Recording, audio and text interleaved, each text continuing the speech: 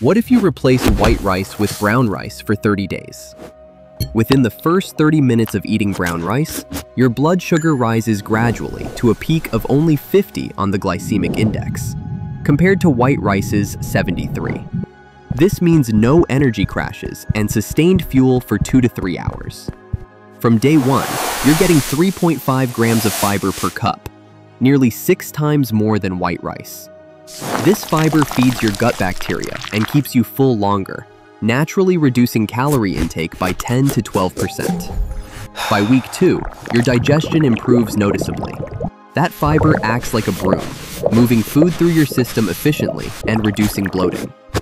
Week 3 brings cardiovascular benefits.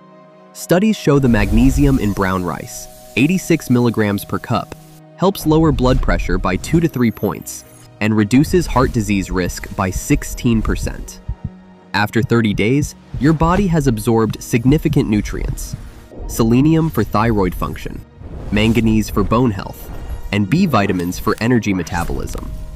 Plus, that daily fiber intake totals 105 grams, helping maintain healthy cholesterol levels and stable blood sugar, reducing type 2 diabetes risk by up to 11%.